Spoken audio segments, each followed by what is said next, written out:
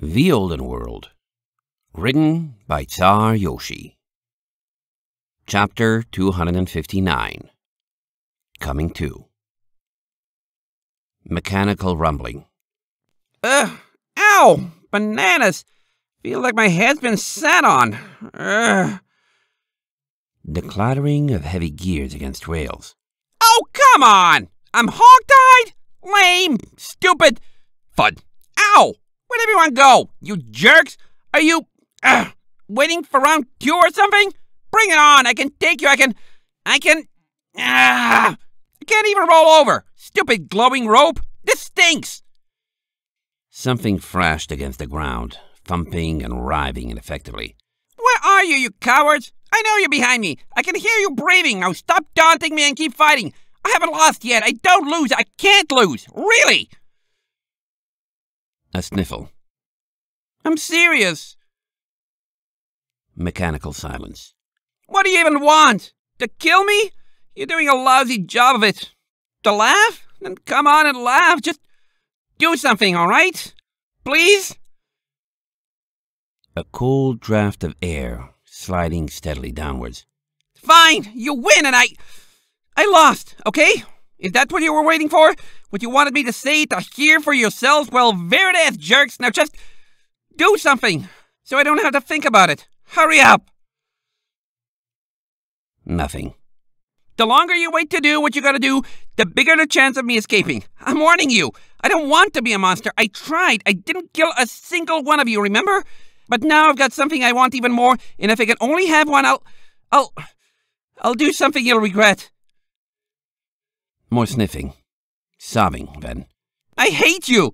Why do I have to be unbeatable for 7 worthless years? And then the moment I make some friends who are actually worth fighting for, I can't even beat up a squad of dumb mucks! Why? Please, just get this over with! Hiccuping. I'm not a monster. I'm not, but if I get out of here and my friends aren't alright, you won't agree. I'll destroy you. I'll find out whose fault this is, and I'll... Deeper nothing. This is my fault, isn't it? No reply. I get it. Neither Herman nor Selma put you up to this, did they? I did. I've probably messed with you all over the years. I try to make my mischief and pranks not that bad, honest. I really tried. But I probably got you all hurt anyway. Or maybe your friends or friends of friends, and all you wanted was to give me what I deserve. Well, hurry up and give it to me. I'm here. I'm waiting. I'll take it. But nothing happened. I can smell Starlight behind me, you know. I know my friends are there. I bet you got them awake and listening, tied up too, so they can't let me know they're there. Is that what it says? You're trying to pay me back by getting me to say all this in front of them. Did I mention that I hate you? More silence. Well, I've said my piece. This is your last warning. I have a way out of here. I'm gonna use it. I've got nothing left to lose, and you won't like what happens next. If you want to kill me, gloat, or even just roll me over so I can see who's behind me, this is your last chance. Held breath. And then a sigh. Sorry, sis. I know I promised I'd never use you like this, but... Flash! 3 hoofs scrabbled, clacking against the ground. Wait, what? Just Starlight, Ironflanks, and Birdo?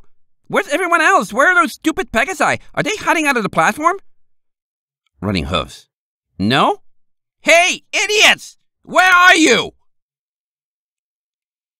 Only wind and the sound of machinery responded. Okay, this is creepy. I lost. I hate it, but I did. And all you guys are unconscious. What happened? Did they just want to beat us up and... that was that? How are we okay? A nearby rustle of fur. Hey, Starlight! Starlight, are you... okay? Wow, you don't look so good. Is your horn supposed to be... Ow! Ooh, that's hot. Bananas, why am I not a medic? What, okay, what can I do? Okay, what do I do? Maybe cold water or something? Don't think I have any unless... Hey, Ironflanks, did you have an accident with a cutie mark or something? All your stuff is just sitting in a pile around you. Oh well, this looks like a flask. Starlight, do I just dump this on you or pour it on your horn or what? More hoof clattering. Hey, Birdo, wakey wakey. You're an adventure bird. You know about injuries and stuff, right? What do I do with Starlight? Just let her sleep this off? She's really hot, and I mean that in a bad way. Your ranting is giving me a splitting headache, Valet. I'm afraid I may have been compromised in battle. Yo, you're up. Look, you're busted up, I'm busted up. We'll get over it. Starlight doesn't look too good. Like, I don't know unicorns, but maybe she used her horn too much or something?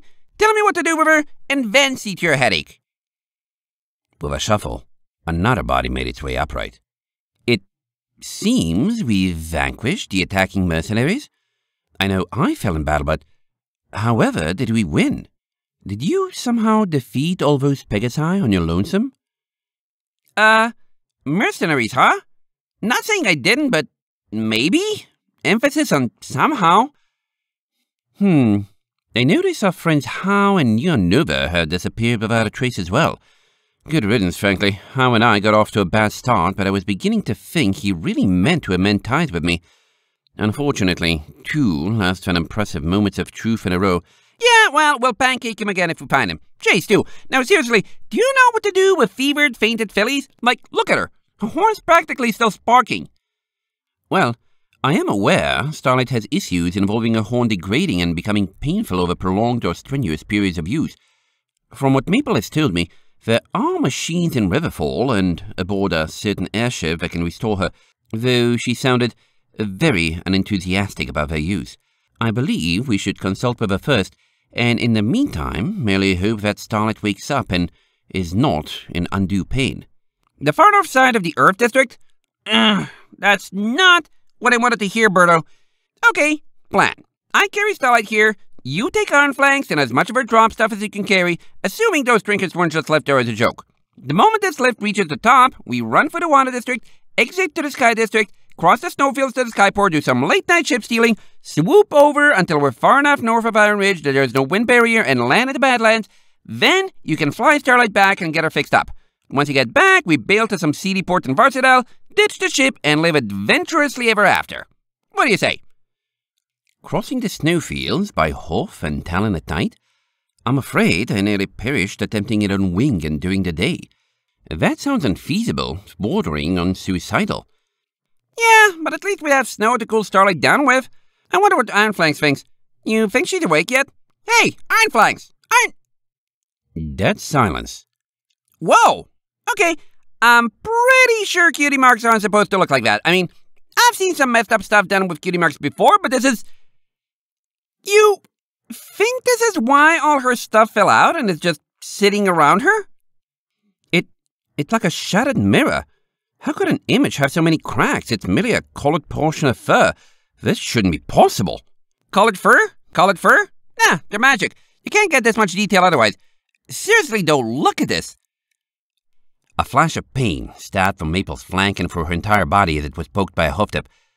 Dull enough not to burn, but hard enough to jolt her mind out of the haze it had been in for who knew how long. She gasped, flopping, flinging open her eyes and wincing again as she rolled onto her other flank, earning another stab. Hey, Iron Flanks? Valet's face was inches from her own. Do you know anything about why? She trailed off, blinking. Huh. Were your eyes always pink? My what? Maple frowned, lifting a hoof to get herself some space. She felt as if her insides had been scrubbed with a wire brush, leaving a combination of cleanliness, lingering pain, hunger, and enough exhaustion to hibernate, her muscles barely responding to her command. I don't know how, but we won. Don't move, by the way, Valet said, pointing to the floor around her. Looks like your cutie mark went kaput. One wrong step, and you'll smash some of this lovely fruit you were carrying around. Maple swallowed, her throat tasting like strawberries, a haze of pink fire clouding her recollection.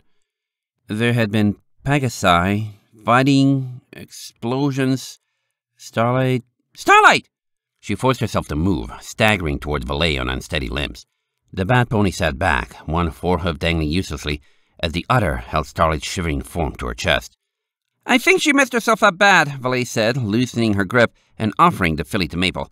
Seriously, though, you look like that, too. Know how we got out of this after I went down? Because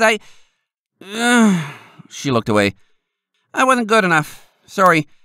Any chance you were listening earlier when... I don't remember, Maple admitted, moving forward and taking Starlight in a hug, and catching Valet, too, who struggled slightly less than she could have. Starlight was a hot lump against her chest, but somehow the contact brought a cooling mist across her throbbing flanks.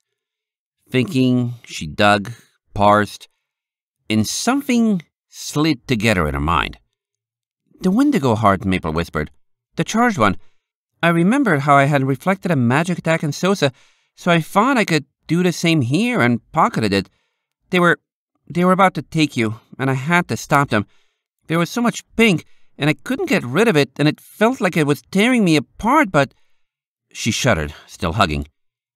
"I'm still alive." "It seems we all are," Gerardo remarked with a smile, standing to the side. "If in rather bad condition. Since I don't see the heart anywhere, and you've dropped everything else you were carrying, I take it has been reclaimed by our cowardly friends How and Neon Nova?" Maple closed her pink eyes and sighed. "They're gone, aren't they?" "Yeah, and good riddance." Valet sat limply in her embrace, still holding Starlight. "So, we're basically all half dead, right?" "I don't know," Maple murmured. "I have no idea what that flame did to me, though I doubt I'd survive doing that again. Do I look bad?" Gerardo scooped up the soundstone Maple had been carrying, turning it over and over in his talon. "Well, you lack obvious combat damage. As for your cutie mark and your eyes, unless a magical remedy produces itself or they return to normal on their own time, I highly recommend obtaining a trench coat and a pair of shades, though the latter could be skipped if you're willing to come to terms with the new look. All told, different does not necessarily mean bad." He smiled feebly. Maple sighed. "I'll have to see them. I doubt this will feel real to me until I see for myself they aren't red anymore.